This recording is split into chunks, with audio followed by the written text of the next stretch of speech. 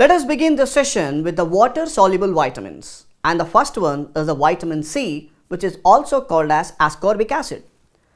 So this ascorbic acid is the most heat-labile vitamin, and it acts as a strong reducing agent, and the sources are citrus fruits and fresh vegetables.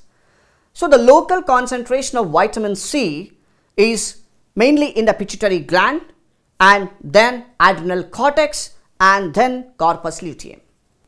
So requirement is approximately 100 milligrams per day. And what are the functions of vitamin C? Vitamin C is essential vitamin which is necessarily required for the wound healing process.